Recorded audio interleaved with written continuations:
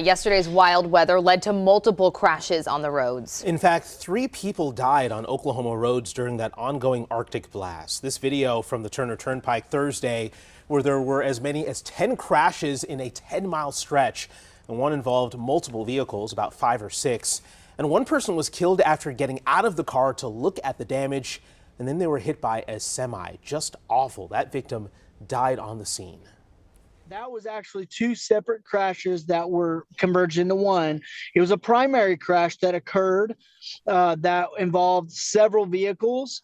And then as that crash occurred and was in the roadway, someone got out of the car and was walking around when another vehicle came through and struck them. And then another deadly crash during that weather in the town of Patton. That's in Ofuskee County. Troopers tell us this involved 3 different vehicles that ran off the road. Highway 62, there's 3 vehicle crash. Still trying to gather all the facts about that, but it was a fatal crash. And these county highways are really dangerous when it gets icy and things like that. And then the response is slower too on these county highways. So unfortunately, that one was fatal. It was off of the roadway.